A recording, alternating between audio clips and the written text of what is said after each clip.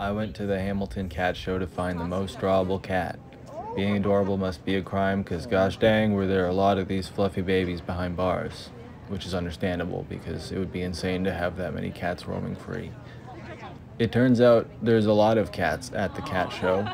I saw fluffy cats, tiny cats, some cats were smooching, some of them were lost. A bunch of them were sleepy from a long day of being cats, but luckily we showed up just in time for the best of the best kitty contest. Surely this would be where I found my muse. There was a lady touching the cats like a toddler would if it was the first time that they had seen a cat. A lot of people were doing it.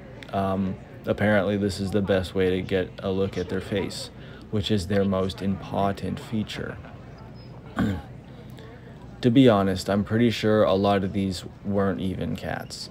This one's got a big eye like Sonic. This one I don't think was even breathing, but most of them at least seemed like they just didn't even know what they were there for.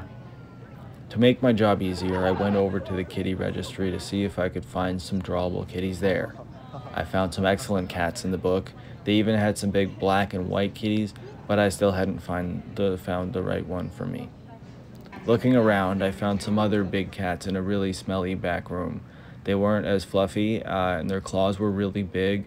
Their meow sounded weird, and there were kids rubbing them with sticks. My friend thought they were really funny for some reason. It turns out these were actually cows. I should have known because I have a poster of all the cows in my room and a cow keychain, and also my family were farmers.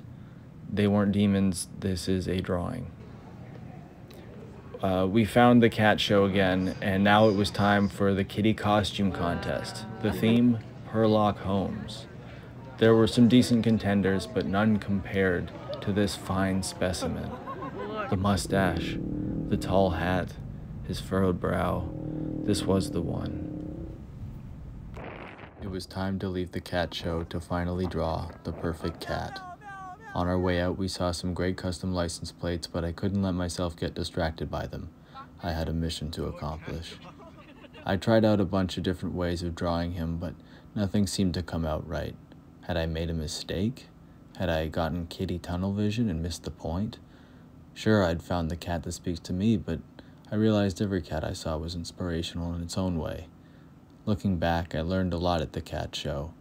Cats come in all shapes and sizes and have their own features that make them unique, but every cat is perfect. I love you, babies. Thanks for watching.